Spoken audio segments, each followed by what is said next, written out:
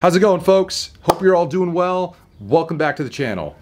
Today we're going to install a new light bar on the front of my truck, actually on my CBI front bumper, which I'm really excited about.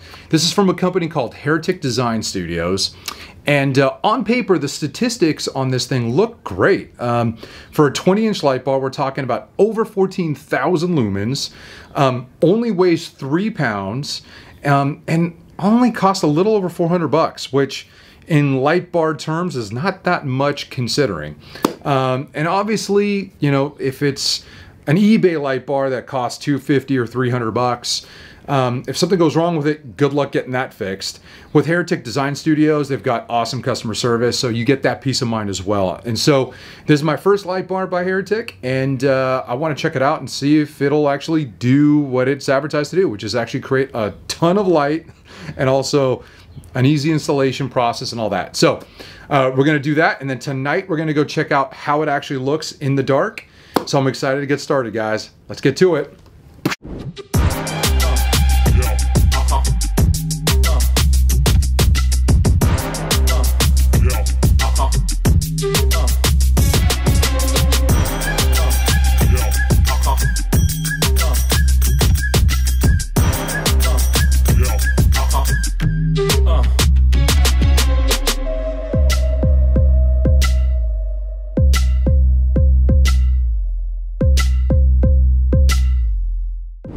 Alright, so first things first, normally you'd be able to install this pretty easily with the bumper off, because it just sits on the inside of this, but this bumper is kind of a pain in the butt to get to, and I even thought about taking this panel off, but you can't really do it because some of the bolts and stuff are kind of hard to reach. It's actually more trouble than it's worth. So instead, I am going to take off the front grille area and then get access to the light from there, wire it up, and we should be good to go. So let's get to it.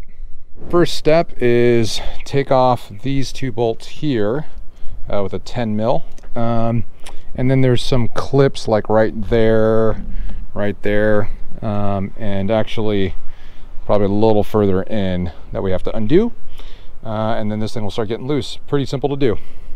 One thing that you can optionally do, like right in there on both sides, there's a clip right there that I recommend you undo, which is actually more for this part of the fairing, because that allows this to be a little bit more manipulative. Same here. So that way, as you pull out the rest of this, it doesn't get caught by this little lip as much. I mean, it's going to be hard. You got to like take your time, make sure to work it gently so you don't damage anything, but the challenge is to get this part of the little claw over this, and this bull bar here is limiting, you know, the ability to move it forward. So it's a little bit of a pain, but we'll get through it. Just take your time, don't freak out, it'll happen. All right, so there you have it. So this actually came out pretty easy. Again, the trick is to make sure you remove the clips here and here on both sides, because if you do that, then this bottom fairing moves easily and freely, which allows you to get that front grille over this little triangle section right here. So that's a little tip. Now, as you can see, we've got easier access to get here. Now we just got to mount the bar and do a little wiring. So that's next. So one thing to note, just like with anything that you do to your truck that's a modification, sometimes the hardware just won't work right. So I don't actually need these L brackets for this particular mounting situation, so I got rid of those. But this is the hardware that came exactly with the light, which is too short. So I just replaced it with a longer bolt. You can get this at, you know, Home Depot, wherever, and just used the rest of the same mounting hardware. You just got to undo those 2 screws, pop in the new bolt, you should be good to go. Okay guys, so we're making some great progress. As you can see, I have positioned it in there. I think it looks pretty good. Now for a little bit of easy wiring, because I do run an SPOD, which means all I got to do is run a positive and negative to the SPOD and take up a switch spot. Other than that, it's pretty basic. So let's do that, test it, make sure it still works. All right, so here's what I've done. Basically, you can see the little wire right there coming off the light, which I'm gonna zippy tie down here in a second. Running it through here, bam, all the way to my SPOD right there.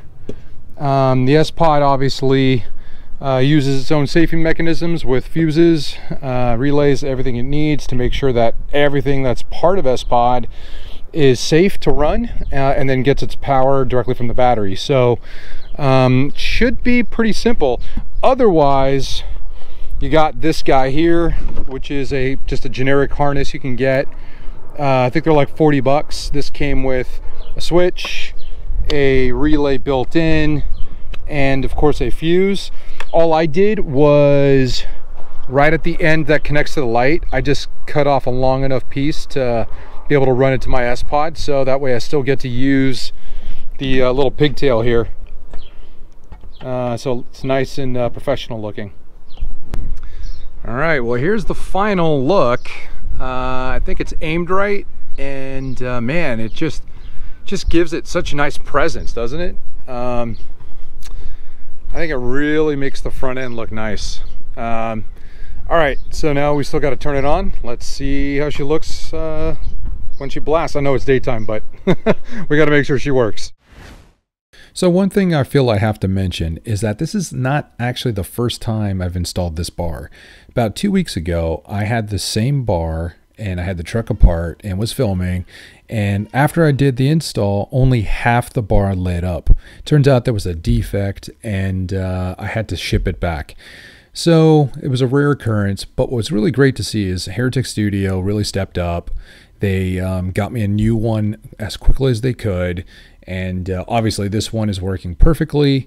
So just kudos to them for good customer service. So when you buy a Bantam, you do get some awesome stickers for the buttons, like here. And believe me when I tell you, they've got stickers for almost anything you can imagine. So I just got to find one that best describes what we just did. 30-inch light bar. Oh, so close. This one, I mean, there's bumper lights. It's just one light though. Did we just stump the guys at SPOD? Nope, never mind. There's a 20. All right, so what do you guys think? 20-inch light bar. Should that be the descriptive term? I think so. So here we got the blank spot on the SPOD control panel, and here is the sticker. And placing it in there as neatly as I can. Voila! So up top I got my 40-inch, my ditch lights, my roof lights, my backup lights. I have underhood lights. I've got the 20 we just installed, and then I got my front locker. That's how I access that, the differential for the front. And then my air compressor for underhood. So my SPOD is now full.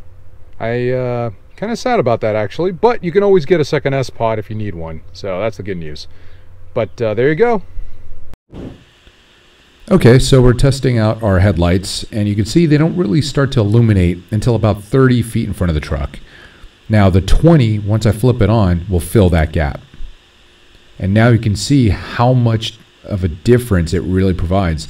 Not to mention, this light really goes all the way to the end of the street, and it's really crystal clear. All right, guys, that's a wrap on our install for the 20-inch Heretic floodlight on the front of this truck. I just want to thank you guys for sticking around to this point in the video.